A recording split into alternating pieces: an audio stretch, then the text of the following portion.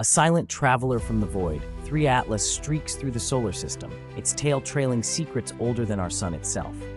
Scientists now wonder, could this interstellar wanderer play a crucial role in the birth of new stars and planets?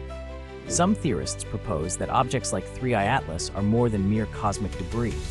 They are seeds scattered by dying stars, carrying complex organic compounds, ices, and dust across vast stretches of the galaxy. As they plunge through nebulae and young planetary systems, these visitors may deliver vital ingredients for life and planet formation, sparking chemical reactions or even acting as catalysts within protoplanetary disks.